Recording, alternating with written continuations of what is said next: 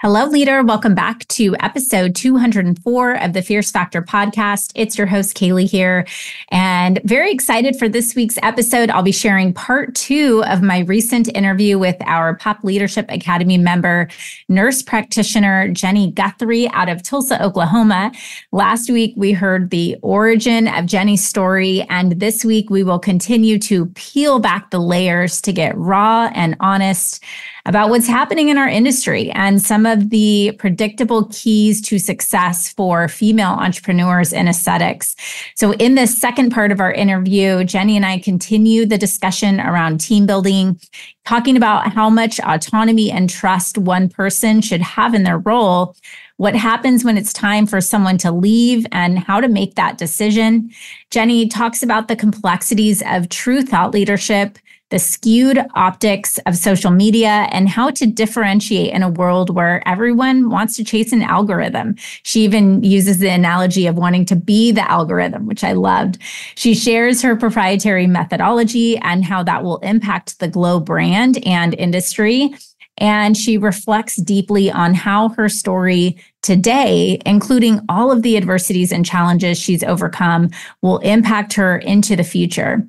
Overall, you will be so inspired by the wisdom and brilliance she implores through this journey of realizing that there's no such thing as being in control, just having your ability to have the courage to step into the unknown and being willing to accept any outcome. So without further ado, please enjoy this inspiring second part of my conversation with the bold, beautiful, and brilliant Jenny Guthrie. Hi there. Welcome to the Fierce Factor podcast. I'm your host, Kaylee Lindholm. And I think it's time for us women to shift the conversation in business and step into our feminine leadership to do the most iconic work the aesthetic industry has ever seen. Each week, I'll be bringing a powerful dose of strategy, sarcasm, solutions, and sass that will rev up your creativity and ignite your brilliance as you link arms with me along our shared path of personal and professional growth in 20 minutes or less. Let's go. Okay, so we talked about you give trust and then keeping it is earned. Correct. Exactly. And so I don't feel that I give anybody enough trust that they're going to sink my ship. Because at least where we're at now, the size of the company, the role, everything's kind of divided among multiple people. So it's not like before where I had just one person.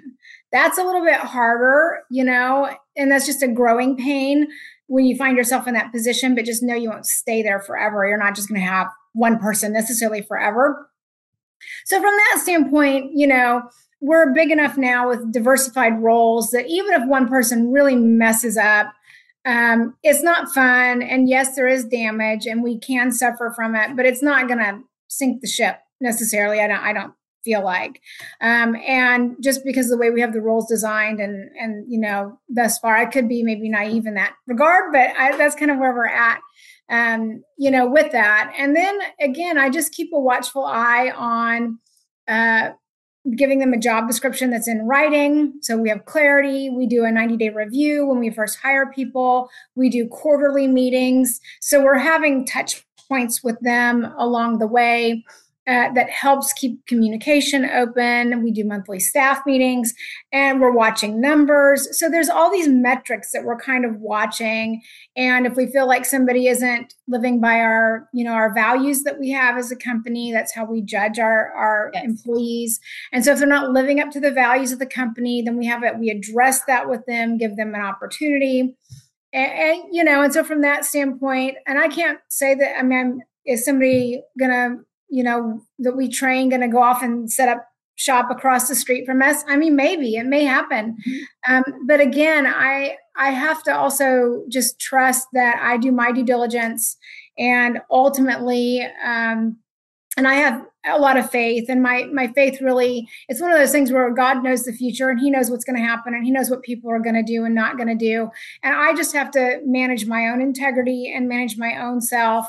And as long as I manage that as best I can and trust him with the rest, I believe he makes a way, he protects and those kind of things, because I cannot control everything. If anything in my life, I've learned that I can control me.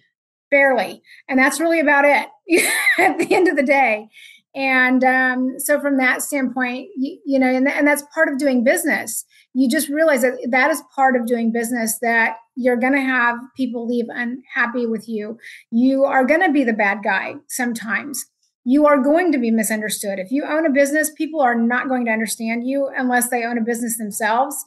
And you just have to accept that. I don't like it. It's not my favorite thing. But again, I have to accept that, not spend my emotional energy on that, and, spend my emotional energy elsewhere. Yeah. It's interesting because one of the topics that I've sort of been ideating for this live event we have coming up is just this competition conundrum. And I've been thinking a lot about that lately, where the industry's grown so much. And so I, like, my first, job in aesthetics, I was selling lasers and skincare in Beverly Hills. And I remember those days I would camp for the day. I'd have like 30, I'd literally park my car in one lot and see 30 practices in like one building. That's how competitive and saturated already back, a decade ago or whatever it was there. But now that's sort of spilling over into the rest of the world, and it's becoming a lot more commonplace. So competition is just coming up everywhere. And so, of course, we talk a ton about your brand positioning strategy, and we talk about staying ahead of competition. And now you have to think about your own people that you pour into and give all of your proprietary information to, and, share everything with, and develop and invest in. They could leave and start their own business. And that's a reality. Yep, it is. So it almost to me makes, why are we even talking about the competition down the street when this is cultivated in every aspect and every sort of prong that is firing into your business, And so, to that, I feel like you have to get above it. Like your head has to be somewhere there where you are, which is, I will get up every day and operate with integrity and do my best. And what will be, will be. Yes. Yeah, you have to. And because that's the way, just even a few years ago, I just decided that my competition is me. And I have to remind myself of that every day, sometimes more than once a day, honestly. And for me, social media is not helpful, to be honest with you. It's just like, I don't know if it's just the season where I'm at in my life, or what, but I might have to go see a therapist and talk about that. I have no idea. But anyway. I don't think you're that's going to be a big group session. I know. Yeah, exactly. And so there's just things. And of course, in talking with one of your other consultants, Krista, we were talking about this the other day, and I used the word trigger. And again, I hate buzzwords. They drive me bananas. Like, that's where, if you hear me use the word trigger or toxic, I am not on the bandwagon. If I use that word, it is because I'm being very purposeful. But some things on social media it triggers me. It's like, well, why didn't I do that post? Or somebody does a post and I'm like, that's crap. Like, I am not gonna get into a piss and match with people on social media. That is just no thanks. Yeah. And anyway, so I just have learned I am not on social media much unless I am doing a post and reviewing it, looking at something for the business, and I'm creating. Yes. And I think it's just where I'm at in my life. Maybe it's just, last year was a tough year for me. And so I just think maybe my emotional reserves are not where they used to be. And I have to understand that. Like, this is where I'm at right now. This is what I need to do for myself psychologically to maintain healthy balance. And so if I'm on social media, I'm watching raccoon videos or chihuahua videos or chickens, I'm doing something completely that is unrelated to my business because I need a break. And I want social media to be a break for it and not to be this downward spiral into whatever psychological abyss that I'll find myself in. So I just have to say no to it. In that regard. Yeah. Only a country girl like you would be watching chickens, but we're going to have chickens, next year as the game plan that we will. I'm jealous of that for sure. It goes back to me to like, as just sort of tying a theme to some of these conversation, pieces of this journey we're talking about are these identity shifts that I think you sort of phrased as slower, there's seasons of growth, right? So we talked about the money problems, then we talk about the people problems, right? And there's always problem. Like that's why we're always a problem. Solve problems, right? And so that sort of like brings, I think and I know where you have been over the past, couple of years, and I'm jotting this down as I'm writing, because for me, then it's the thought leadership problem. Yeah. And I think that is where the frustration comes when you're an original creator and thinker, and there's not much originality there in that platform. So like when you turn on and you feel the things you talk about, like, and I think it's a good exercise for everybody. Like what does trigger you when you look through your social media? Everybody does get it, right? So like, what is it that bothers you and why? That's a good suggestion. I'm gonna have to do that. And so, because normally I feel it and I'm like, but maybe I need to acknowledge the feeling and kind of process it a little bit, and it might be more helpful. So thank you. You just coached me. Thank you for that. Session here. I think what it does is it brings a level of awareness and just visibility to it. So it doesn't just feel icky. It's like, that's why. And so you can name it, Yes. And I think it'll shrink. You know exactly, what I'm saying? It'll diminish it. You have more control over it. So I think like from my perspective, knowing what you've been working on, and I want to talk about this proprietary methodology and why we're talking about it today and not a year ago as well. But is when when you transition from this being a curator of a collector of experiences and information and lessons, and you start learning things in the world, and you're sort of taking pieces and turning it into your own thing, and then you go and you apply it, and you become your own creator in the world. It can become very frustrating seeing people talk about themselves as a creator, but they're really a copycatter still. It's this. Yes, I can't. It just really and then of course, I do some of the same things. So I'm not being like on my high horse looking down my nose at everybody. That's not the heart behind it at all, because I do some of the things like I'm dancing and pointing in the air like everybody else is. I love doing that stuff. It's fun. And I like the funny, silly side of social media. I don't have my knickers in such a knot that I feel like it's going to disrupt my professionalism, or that people are going to think I'm a crappy injector because I dance to a song on social media. I don't think my professionalism is that fragile. But, from that standpoint, it's like there is so much, it's just everybody's doing the same thing everybody else is doing. It drove me nuts in high school. It drove me nuts in college. It still drives me nuts to this day. And so it's just something that's, I think everyone's like, me too, copycat, or you need to post this video. Well, I just saw 3 people post the same stinking video. I'm not going to do it. Like, that's dumb. Unless you're the first person to do it, that's great. Good for you. But then everybody else is just kind of, that was popular. Let's do that. And that's why algorithms on social media drive me bananas, because to me, it's just a popularity contest. The algorithm is like, who can beat it and who can get there first, and everybody else is just copying it. It's like, I want to be the algorithm. Like, I don't want to be following the algorithm. It's like, what is it? So then right now for me, I literally, even though I'm on social media, I mean, literally my personal professional page the last year I've been the least involved with it I've ever been. I'm not saying that's what people should do, but I had to be, just because I had other things I had to deal with. I had other fish to fry. To get my Missouri roots, got to say the fish to fry. I had other things that I had to deal with. So it just wasn't a priority for me. I didn't want to evaporate off of it totally.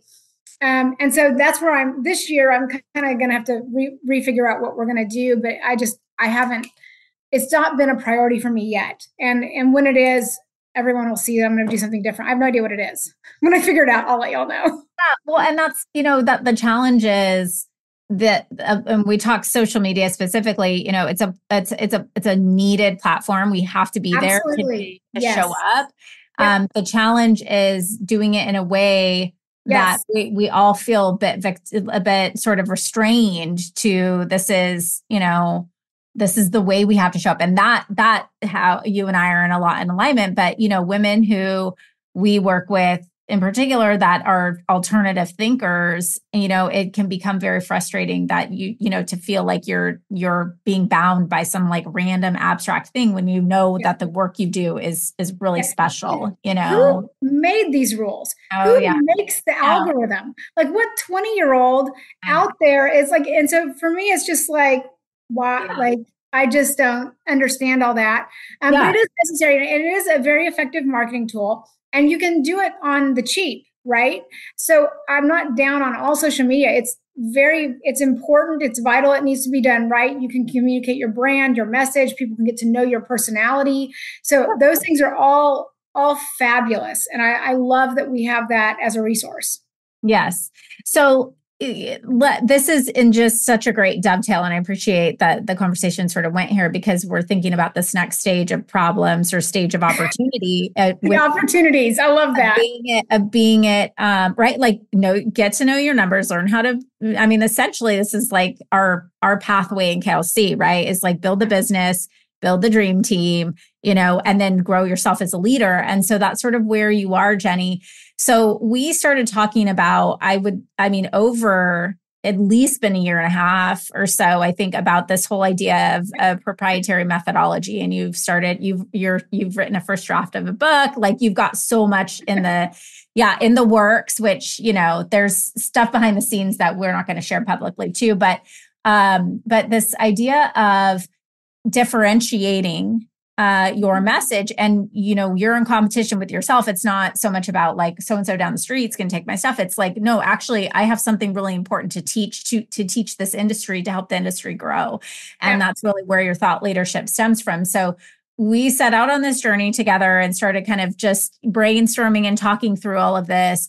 And then, another trial happens, right? And we go through this past year. So catch us up kind of there. And then I want to talk about like where we are today and how we're going to bring this methodology to light. Sure. Yeah, I know. I was so excited last year about it was one of my number one goals was to really kind of develop this methodology and implement it into my practice and all of that. And I really was excited about it. And it was really fueling my fire. And anyway, but unfortunately on January the 3rd of last year, I was diagnosed with breast cancer.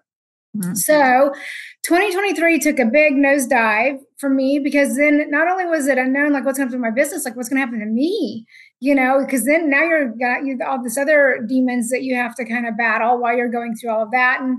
And so thankfully we caught it very early. And I did not have to do chemo or radiation, which I'm very, very fortunate and blessed that I didn't have to do that. However, it came with its own baggage. I just thought I'd be done with it by April and we could just move on with life. Unfortunately, that's not how it played out. And 2023 was a lot like Groundhog Day for me. It's just this recurrent nightmare happening where I wound up almost every other month I was hospitalized or having surgery. And I had 5 surgeries last year, 6 hospital stays, was septic twice, about died once. It was just really terrible, really awful. Your health and your body takes a beating, your mind takes a beating. And I'm so thankful that my team was where it was. Number one, I'm grateful that the manager who'd been with me for 7 years that went AWOL, I fired her because if she would have been running the show while I was sick with cancer, my ship would have sunk. I would have been the Titanic. I would have been. So I had to have the spine and the balls to look that situation in the eye, acknowledge it for what it was, get past my heartbreak over it, and deal with it, which is what I tell every one of my team members. Like, don't back me in the corner in my business because I will never fail the team. I will never fail the business. I don't care what decision I have to make, how hard it is, who it is. I will make the right decision for the business at the end of the day, period, dot. And you have to have that clarity in those moments because sometimes it's murky and it's gray and it's painful and it hurts and things are happening that you don't want to have happen. But I'm thankful I did that because if I hadn't done that at that time with that employee, then with the cancer diagnosis, it would have been a poop show, really. Yeah. And I was thinking too, like the difficult decision that it's almost toying with it's making you question your motive as like a woman, you know what I mean? And like the empathy and like the care that you have like as a human, and you start to think of yourself like, am I such a machine that like I'm making this decision in the business, but it's actually making somebody feel like that, or it's creating that domino effect here. And it's a mind game, because you start questioning yourself, like what, you know, and I feel like that is like that is the true essence of leadership right there. Yeah. Of that, where do you go? Yeah. And that you don't want to be wrong. Of course, that's the thing. You never want to be wrong. But at the end of the day, and the way that I have to look at the situation, and like I said, I'm pretty direct. I make decisions most of the time, not emotional. I can't say never, but I really try to be logical. Even though I may be feeling emotion, I'm not trying to make those decisions out of that place. I make it out of a different place. But yes, I want to be empathetic toward them. And I am caring, because I do care about the people that come and work with me. I care about every single one of them. But then I have to look, are they caring about me? Are they caring about the business? Are their actions demonstrating that?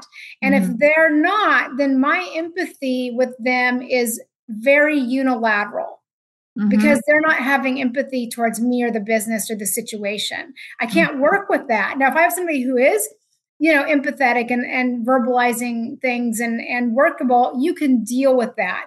If they're not, then it's unilateral, and then you have to make a unilateral decision. And of course, they're not going to like it. Well, and it just like, of course, the hindsight's always 2020, and which is why I love these conversations. And here, then you are diagnosed with breast cancer, going through, we talked, 5 minutes of what last year was, but that was, it was hell on earth. It was,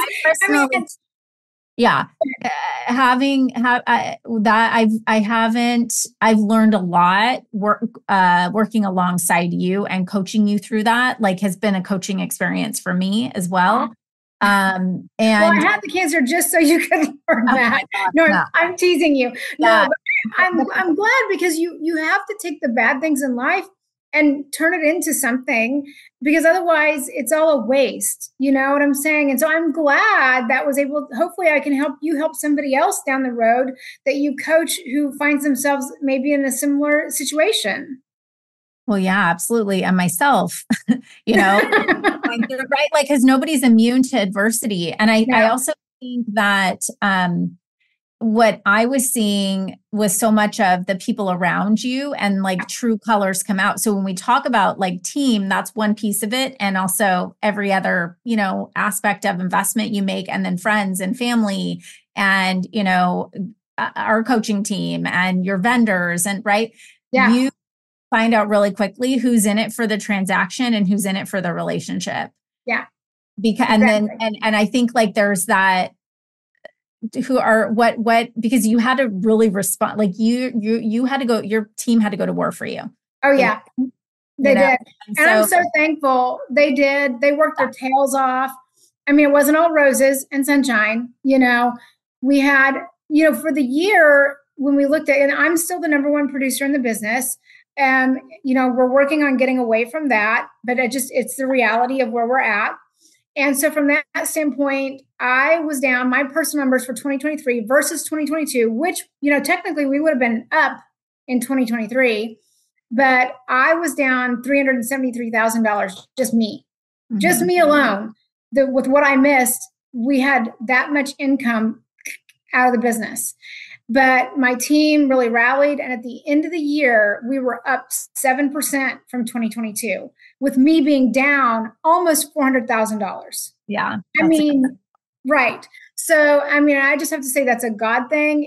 It's a team thing. I do really believe that God was watching out for me, and he will that for anybody else. It's not just me, but he will do that for anyone else. And the hard work and the foundation that I laid in the business in all those years of humble beginnings, where we have a stable patient base. I didn't get my expenses too high. My overhead wasn't too high. We didn't have a ton of debt that we had to pay off. We had money in the bank, because I saved money in the bank, which we didn't even have to touch any of the savings. We had it though. If we needed to, we could make payroll without me working. So, it's just I had all of those lifelines along the way. And so it wasn't any one thing that made that possible, but it was all the things working together that I'd put in the work for years and years previous. I think like when you have those, like, those little voices in your head, like I feel like I should be paying more attention to this, or I should make that investment, or I should spend some more time. Sometimes we don't know why those, like, that energy is shifting us in that direction. And so I would just, I think like, think of that, like really pay attention to that. Because you named a few of the things that the foundation you laid, but even the lessons that we know now, like, and even investing in your leadership development, like those things, like the timing has really been as it should have been, exactly. So let's go back to, now we're here, and time has led us. And now we're finally getting your proprietary methodology launched, and you're kind of getting things in place, for this next stage of your thought leadership, coming out, so to speak. Yes. So talk about, I think just would be great to hear about your proprietary methodology. How did you kind of come up with it? I think we obviously teach this in our programming, and almost all of our programs have a piece of this because it's such an important part of distinguishing yourself in a saturated industry where everybody's injecting the same stuff, And it's only going to get more saturated as time goes on. Exactly. So it is what it is. So let's talk about this. How did you come up with it? What is it? And what are you doing with it? Well, ultimately, coaching with you guys helped me. I wouldn't probably have done it on my own, to be honest with you. I needed the kick in the pants, like, you need to do this. It's like, okay, fine, I'll do it. And so it's kind of intimidating to think about it. So I thought, I don't want to just come up with something kind of wild and like, look at me and I'm so good and this is what we do. And so, but this is something that kind of came from just as I started talking with my patients, I just hear myself repeat the same things over and over again. And kind of my philosophy of why I do what I do and how I treat them. And is my philosophy vastly different than anybody else's? Probably not. But it's just, again, all of the little things along the way that have gotten me to where I am, and I'm piecing it together. And so I think that's what sets somebody apart that's doing a proprietary methodology, is you put it together in this nice little package and you give it a name, and it solidifies it. And like you say, it lends you credibility, and it helps communicate your message much more clearly and succinctly to your patient population, where I just was communicating the message kind of on a one-on-one basis when I was doing consults. Now we can communicate the message to everybody. We can do it on social media, and we can do email marketing to our current patients and all of these things. So anyway, and I haven't even presented this to my staff yet. So we're going to do this actually a week from today. We're presenting it to the team, and we're going to do it kind of in a layered fashion. But we have developed kind of a logo within our logo for I have it right here, Glow Tectonics. And anyway, the philosophy basically is, I was just thinking about how we age. I love geeking out on all of that anatomy and things. And aging is methodical. It happens a lot earlier than a lot of us think that it does. And there's kind of an order that it happens in, unless there's something genetic or weird health conditions or a trauma or something. So it's an orderly process. And so there's an order that we have to respect in the way that we fix it or correct it or slow it or prevent it, however that is. And so tectonic plates basically are the Earth's crust, and they're constantly moving. And they move about like a fingernail grows, right? So they're very slow. It's not something that we see happening. But then when we look at the topography of our landscape, we see mountains and valleys and hills and rivers and crevasses, all of those things. And so that's what happens to our faces. We get mountains and valleys and hills and crevasses that we don't want. And so there's something that is causing those. They're not just happening because, again, it's orderly. And so we age from up to down and out to in and all of that. And so from that standpoint, methodology lays out the order that we would correct those things in. And it's also based off of Dr. Braz's work from Brazil, where he talks about facial shapes determining areas of strength and areas of opportunity or weakness in how we age. And so we know based on the shape of their face, I can tell a 20-year-old what she's going to need when she's 40. Wow. And so, because I can tell where she's going to show aging first. So you can start building a relationship with your patients that, hey, I know how to handle your face now. I know how to handle your face next year. I can handle it in 5 years. I can handle it in 20 years. And so from that standpoint, we just identify their facial structure.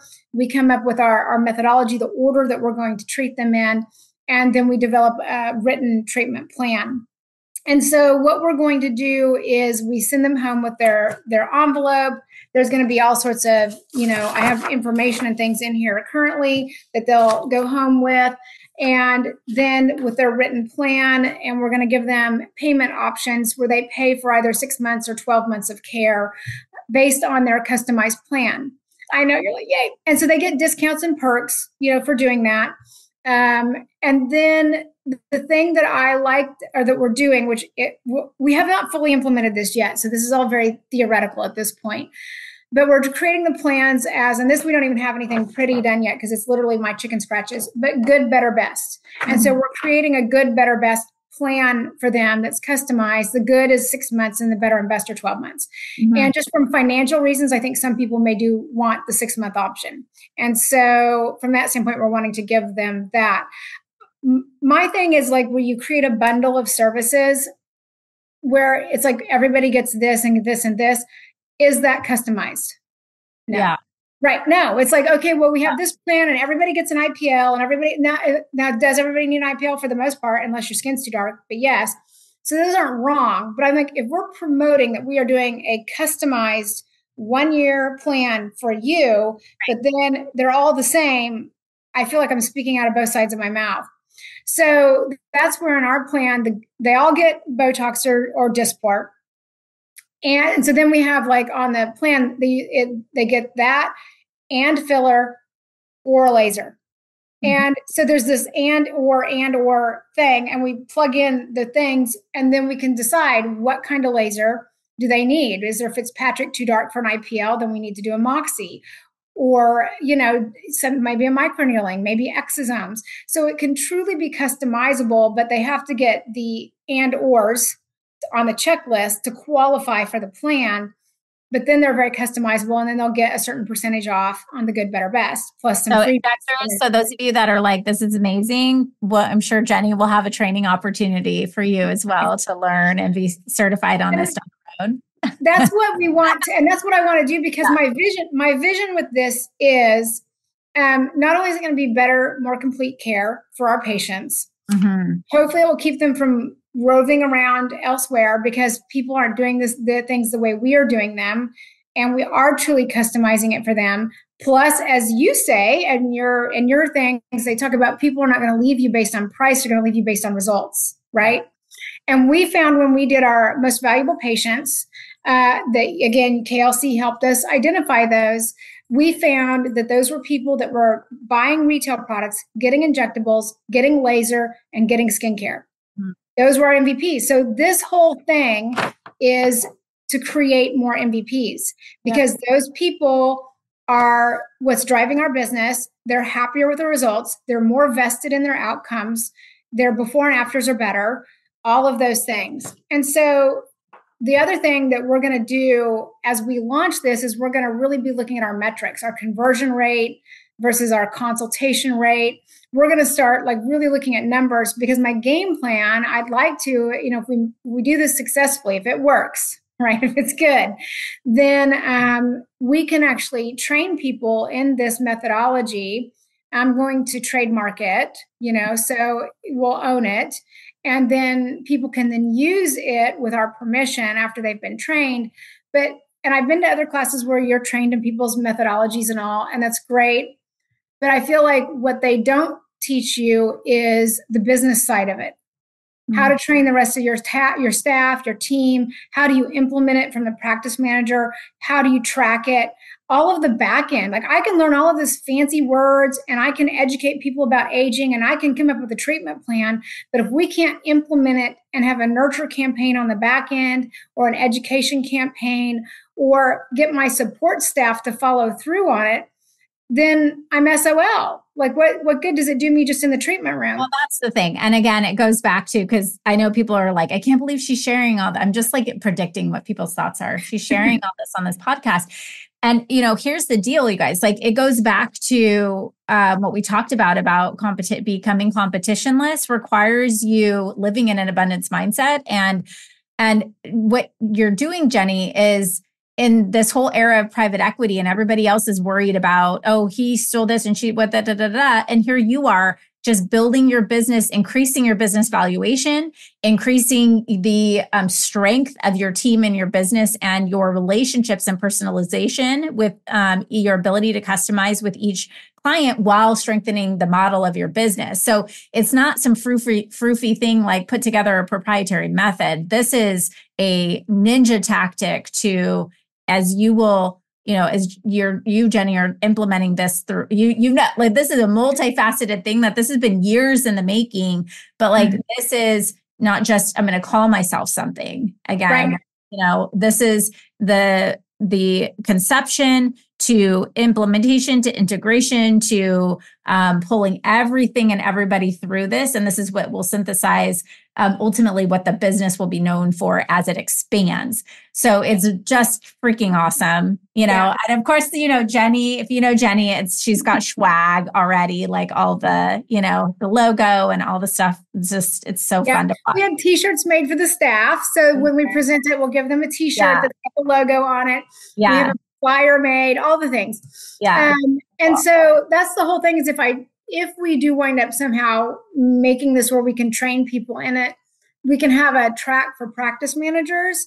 So then the practice managers can be trained in the logistics and the back end of it, because then you have the tools to do it in the treatment room, as well as the tools to implement it and make it be successful on the administrative side of the business as well. Love it. Kudos. Very cool. Thank you. So all of this, like I look at the story of thinking back to Jenny on the Titanic, and then I was one of the rats scurrying around on the ship trying to save my life. All this, but like, the cockroach analogy of like, and all these adversities, these identity shifts, which I think is so cool. I love how this is sort of this podcast and conversation with you has really shaped out in the sense of working through like opportunities at different stages of business.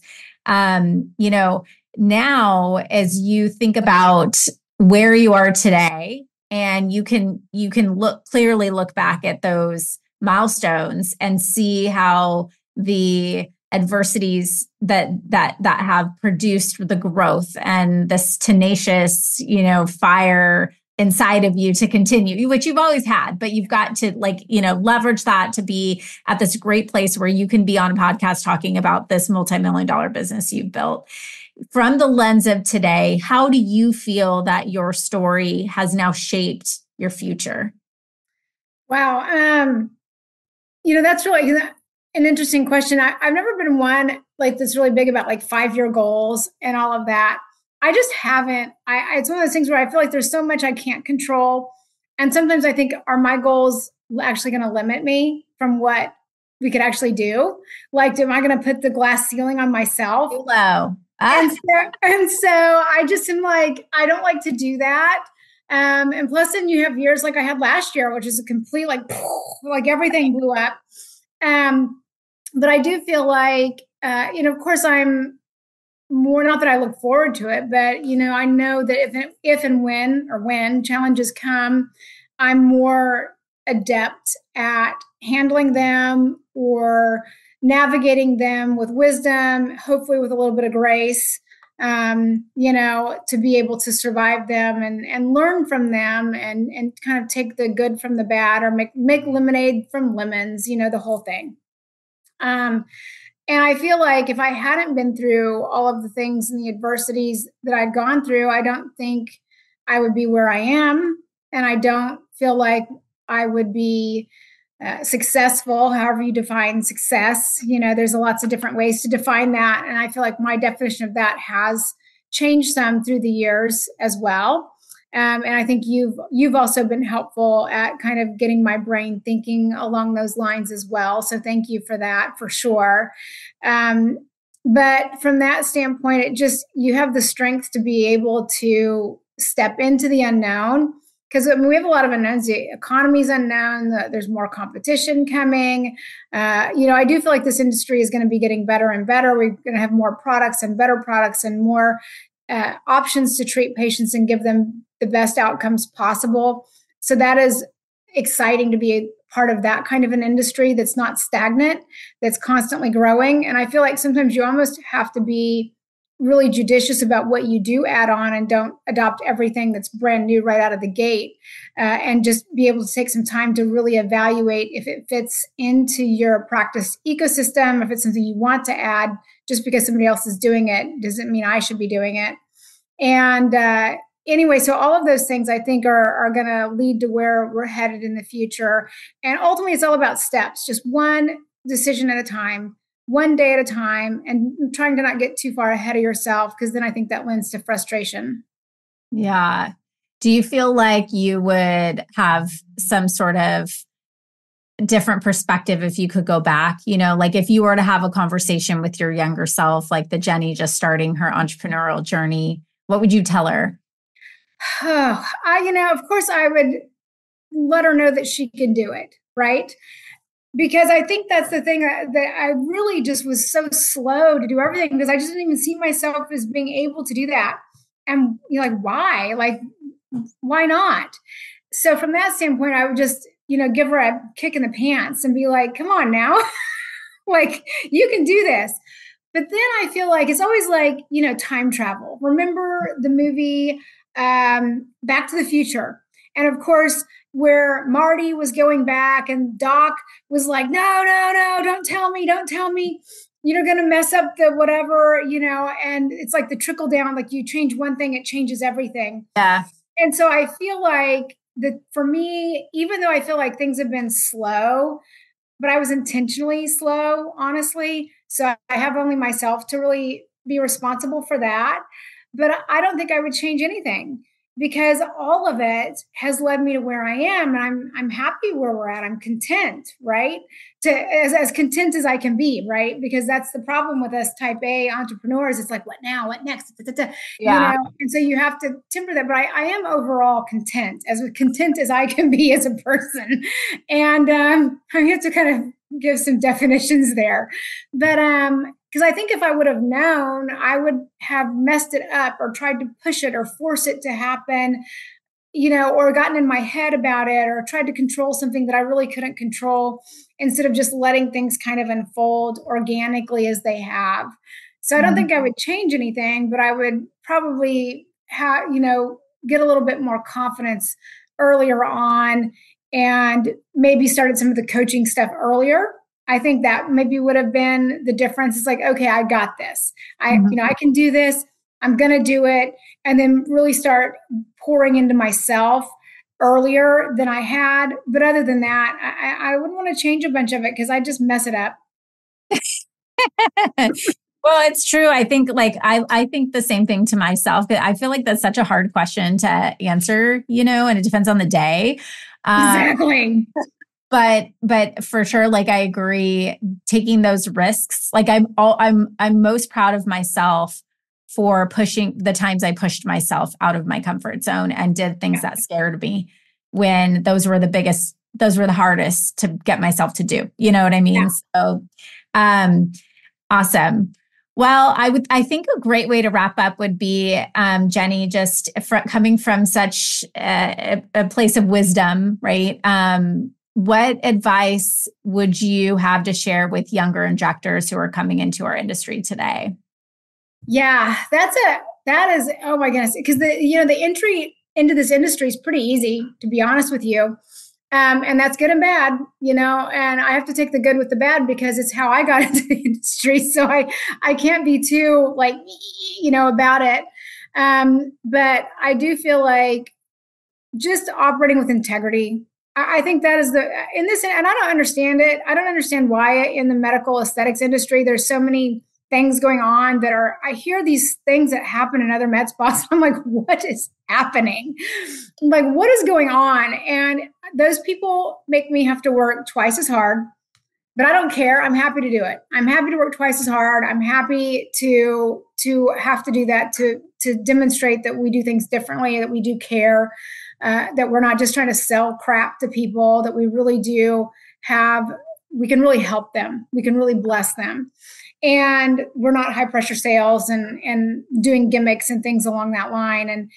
So from that standpoint, I just tell them, number one, just have integrity, do things for the right reason, even if it hurts you, and that's been something that I've really tried to stick with. If I promise something to a patient and it's, I told them, oh yeah, we can absolutely do it this way. And then we can't. And I really gave them a hard number or something, I stick with it, even if I take a loss, because I feel like at the end of the day, all I have is my word, and I really want to keep my word as best I can. Then the other thing I would tell them is just to know their limits, and it's okay to have them. Like, you don't have to be doing everything all at once when you first start. Like, really master a couple things. And when we train people at Glow, when I hire on a new nurse practitioner to train them, I am slow. Like, they don't lay their hands on a patient for a month or two. I'm paying them. And I mean, I take a loss on that. I take a hit, but I'm willing to do it because in the end, I want the finished product to be excellence. And I want people to be confident in the person that's injecting them. And so I teach them Botox, and we teach Botox very slow. Like, it's all anatomy first, depth, then we start dosing, then we talk placement, then we talk consult, then they can actually inject somebody. I mean, it's a long process. And so I get good at Botox and maybe lips and cheeks. Just start with the baby steps. Master those things, get some wins, then add more complicated things as you go. Don't try to do everything all at once. Yeah. That's something that's come up in my mind as a theme through a lot of what we've talked about today, is just to play the long game. Yeah. Because it ultimately, that's all it is, and it's how you're going to have the ups and downs and then navigating through those. I think when you come from the perspective that I'm still going to have to, I'm going to have to deal with the decisions I make today and 10 years down the road. So why think about just how it's going to impact me now? Think about the bigger picture and what I'm building and what I want to be known for, which I think is hard to do when you're in this sprint and this race and you feel the competition and all of those things. But ultimately, I think that's just such incredible advice, and just doing the right things for the right reasons with integrity, and for the bigger picture, ultimately. So, and I just tell them it's okay to be a novice. And that's because a lot of times you come from being an expert in one field and you come to a new field and then you're a novice again. It's very uncomfortable, especially for adults. Yes. And I tell them just to lean into that. And it's okay. Like, don't run from it or hide it, but embrace it, because that's the only way that you move from being a novice back to being an expert. Because otherwise, if you hide things and you don't really fully learn things, then from that standpoint, you'll always kind of be a novice, right? You're going to be trapped kind of in this circuitous situation. And so just to embrace the discomfort and to lean into it and not be embarrassed about it. And from that standpoint, it will be very freeing, because otherwise it can be really intimidating and uncomfortable. But that's where, if you just acknowledge it, lean into it, accept it, and just know that it's temporary, then you can get more out of that season than if you ignore those things. Mm-hmm. Love it. Well, Jenny, this has been such an amazing interview. I want to thank you for being so open and sharing so much of your experiences. Like I said, we've talked about before, I think there's enough conversation about the hard times. And the times when things aren't like you aren't the flashiest looking thing on social media, but you're just, putting one foot in front of the other, and everybody's going to go through that. And so I think, when you talk about timing, I have a feeling this podcast is going to touch a lot of people, in midst of time when there's uncertainty, and your advice to just confidently step into the unknown resonates very deeply for me too. So I appreciate that. Well, thanks for having me on. I appreciate it. It's such an honor. I absolutely love your podcast. It's one of my absolute favorites. And so from that standpoint, it's really an honor to be a voice on it as well. So thank you for the opportunity. My pleasure. I know. I remember you messaging me back like way back about the podcast, questions. So you've actually stimulated a lot of thought for me and provoking many of the topics we talk about. So, okay, Jenny, well, we will be, obviously, I'll be seeing you on the flip side, and we'll be in touch with our audience, and I'll be sure to link up, your social. If anybody wants to kind of obviously follow Jenny. She also gives business tips on her social media, and there'll be more to come out about her glow tectonic proprietary methodology and how you can get involved in that. So thanks so much, Jenny. Appreciate it. Thank you. Hang tight, leader.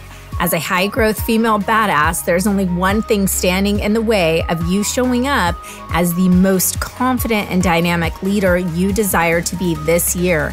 That is closing the gap between where you are now and where you want to be. This year, stop dreaming about the future and start making your thought leadership goals a reality. I want to help you make that one empowered decision that will be a life-changing catalyst for you personally and professionally. And that is to become a more dynamic communicator on stage, in leadership, and online, to monetize your expertise, and to develop a revenue stream that doubles as brand visibility rocket fuel. So listen up. Here's what I know. Your ability to deliver a potent message touches every piece of your business, from team building and training to sharing your perspective, whether on stage or through social media. Each day that you're not working on the skill is a day that you're leaving money and, most importantly, your potential for legacy building impact on the table. Introducing our brand spanking new program, Voice of Impact, a completely personalized elite coaching program that expertly guides you to master the art of communication through thought leadership, so you can share your experience and knowledge with an authentic and dynamic presence that transcends. In just 6 weeks, we'll provide the framework, the personalized coaching, and the tools to unlock your powerful presence so you can confidently step onto the center of any stage you want to occupy. Sign up now or schedule a no-pressure discovery call to learn more at klcconsultants.com/VOI. See you there.